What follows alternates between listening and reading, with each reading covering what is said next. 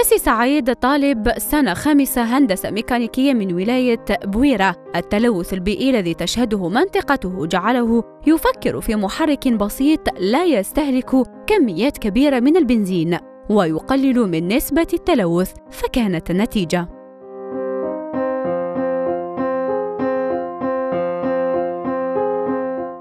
هذا اللي دي عنده بالك واحد العام اللي جاني تخمام هذا شغل باش نعاود نحدوا من التلوث اون بليس شغل نستعملوا انرجي بلو كونسومابل نمينيميزيو الماكسيموم، وهو محرك تناوبي مع ارجاع الغازات المحترقه الى نفسه تماما، يعني موتور روتاسيونال افيك ريدكسيون دي غاز برولي لوي ميم.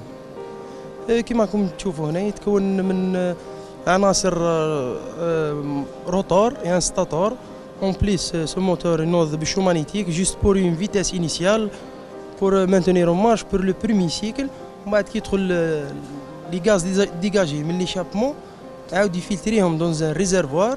les gaz اللي يطلعوا ميلونج اير يعني نرسبوا الغازات المؤكسده مثل CO2 الاخر، يعاود يردهم ليه لداخل ويعاود يمشي بهم.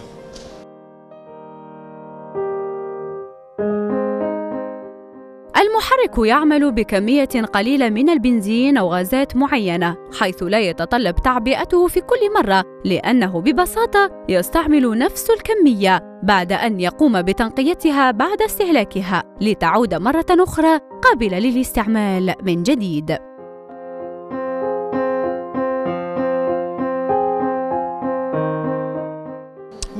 ما يكلفش بنزين، يعني نسبة قليلة بزاف، ماشي نعطوه شغل ما كاش حاجة تجي من العدم والله، شغل هما نعطوه حاجة شغل باش يديماري، اون بليس شغل ما يستهلكش مادة كبيرة بزاف، اشاك فوا يريسيكلي لي غاز تاوعو ويعاود يزيد يمشي.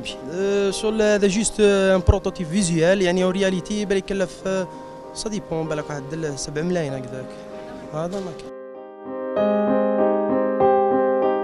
المشروع لا يكلف أكثر من 70,000 دينار، كما أنه من شأنه أن يحقق مكاسب اقتصادية للبلاد ويقلل من تلوث البيئة الذي يعاني منه العالم بأكمله.